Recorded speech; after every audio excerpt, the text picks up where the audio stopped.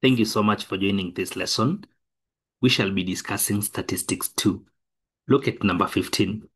The deviation from the mean of sample shoe sizes for 10 pairs are -3, -2, -5, 0, 2, 1, 2, 0, m, and 3.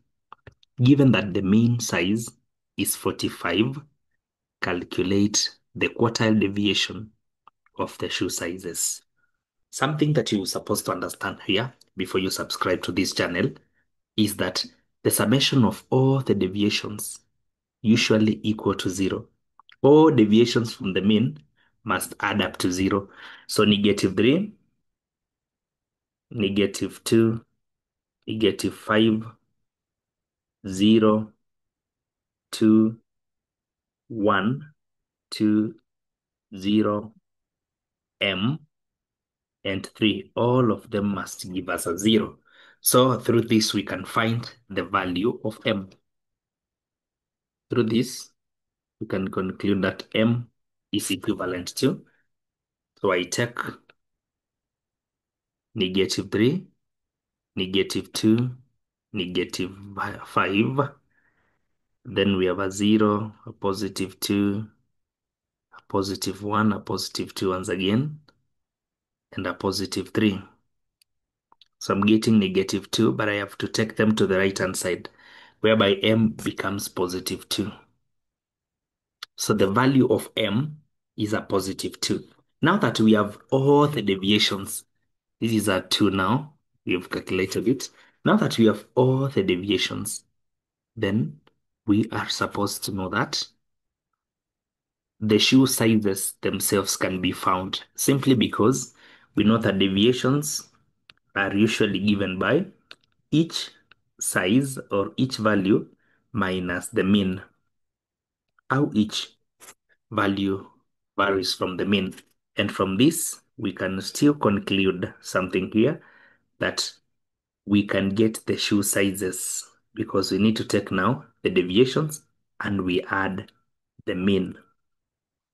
So every deviation from the mean will give us the shoe size. So the shoe sizes now, which is the values of x, are going to be -3 plus 45. So the first one is 42, -2 plus 45. This is 43. The next is a -5 plus 45, giving us a 40. The next is a 0 plus 45. 2 plus 45.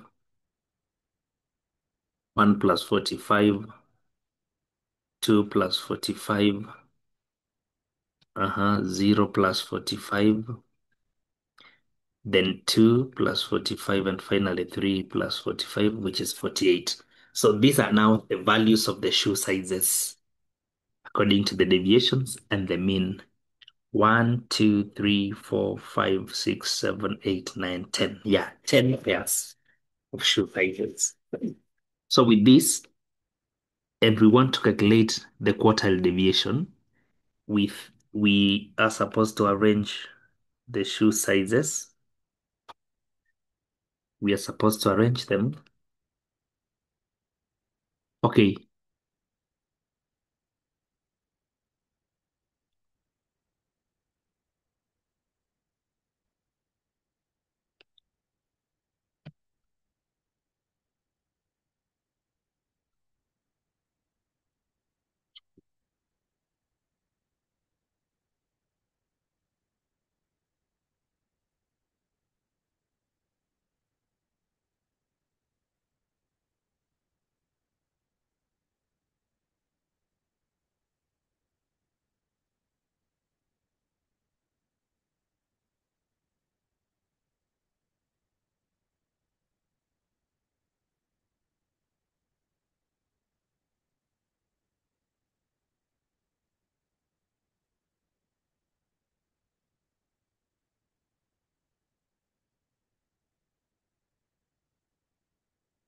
to arrange them in what you call ascending order. Good to arrange them in ascending order. So the smallest shoe size, according to these, we're going to have, think 40. Do we have 41? Not really. So we can go to after 40, we can go to 42s.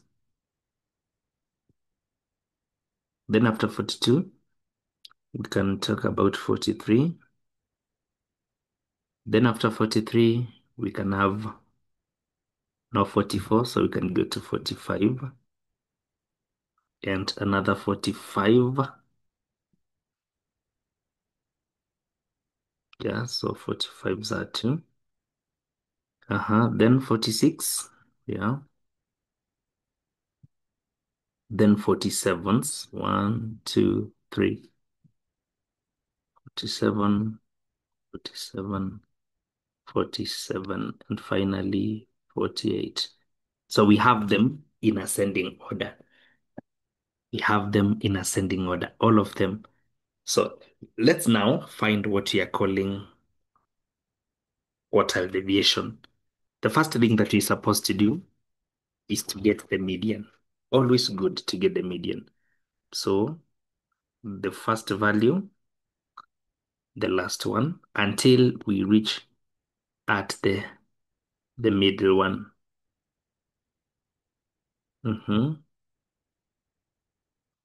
Now, at the center, we have two values, 46 and 45.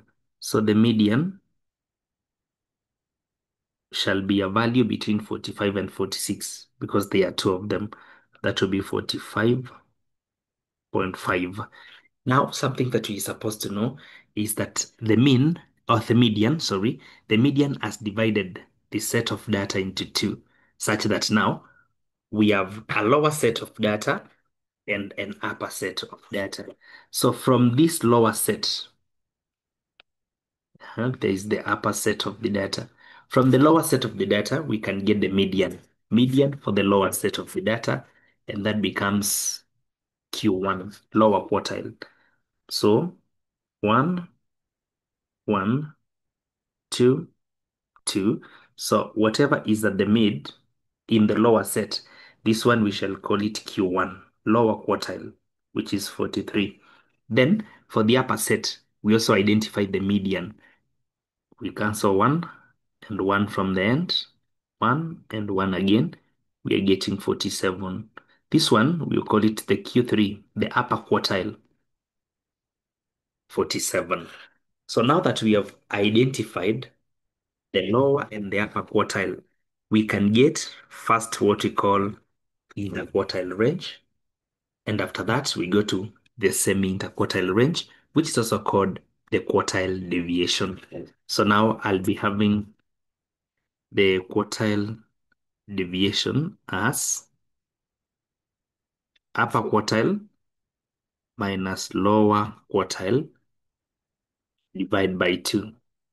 Upper quartile minus lower quartile is interquartile range, but when we divide by 2, it becomes semi-interquartile range. So now 47 minus 43 giving us 4, then over 2. This will give us exactly 2. So the quartile deviation for this particular set of data is just 2.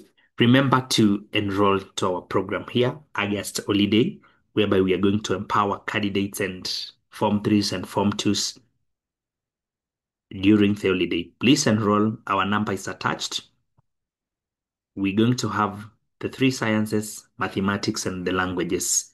Please enroll and get the best. Thank you so much. Subscribe to our platform.